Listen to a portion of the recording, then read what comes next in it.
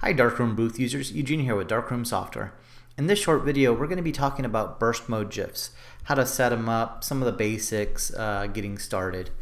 So the first thing we'll kind of talk about what it is. It's a file that's created from a video and that's chopped up. Frames are taken out of the video and then put back together as a GIF or an MP4, essentially as an animated or a video file.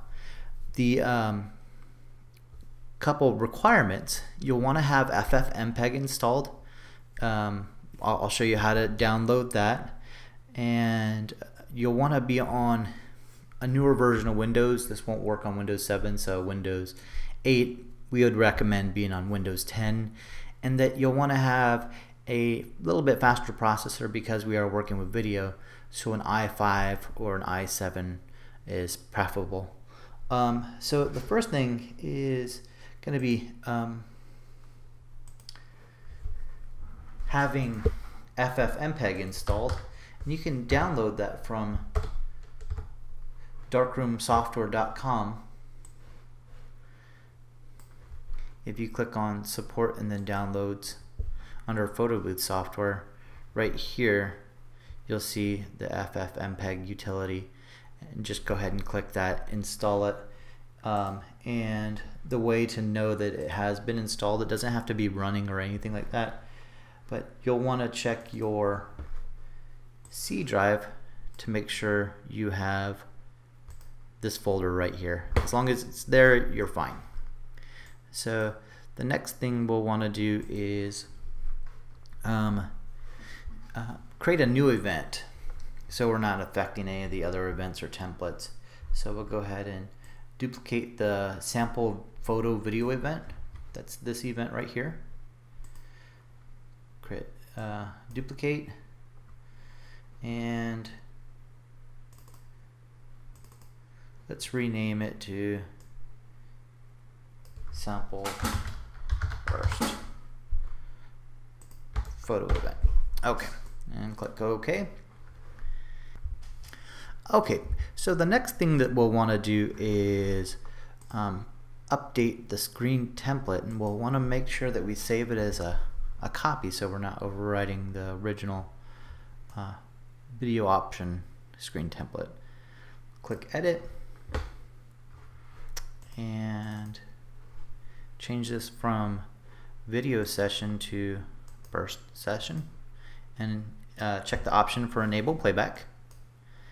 And we'll go ahead and update this text.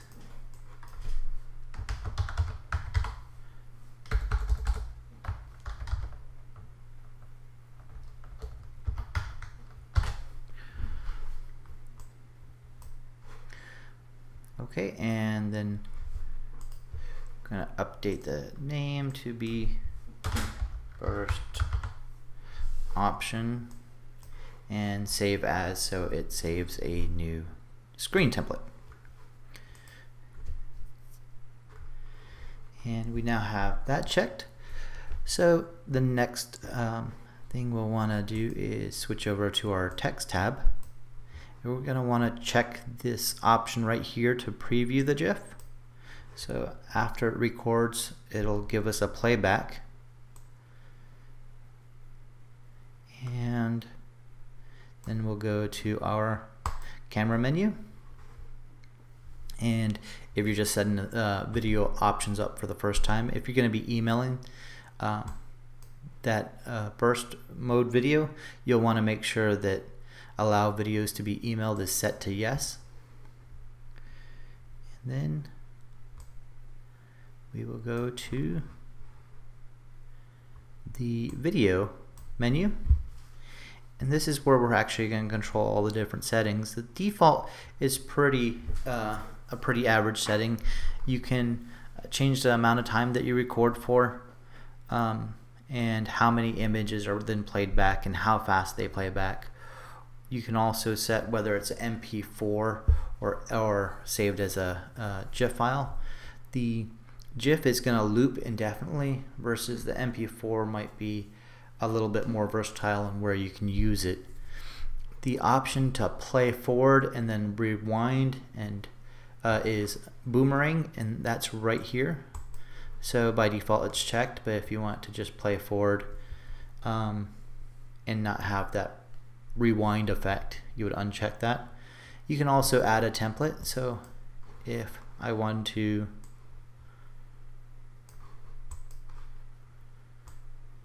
apply a template, I can do that as well. We'll go ahead and start the booth. Okay, now we're in the session. We'll go ahead and click burst mode and record. We'll have to adjust that text. You want to just double check to make sure no text is outside the area, and I'll make some movements, and then it should process the video and take just a moment, and then now it's playing back. It has the sepia effect because that's on the template, but then I would go ahead and click OK and then email it to myself. Okay, so that's the basics, how to set up Booth and some of the requirements that are needed to use burst mode, or what some people call boomerang. I hope this has been helpful, and thank you very much for watching. Till next time.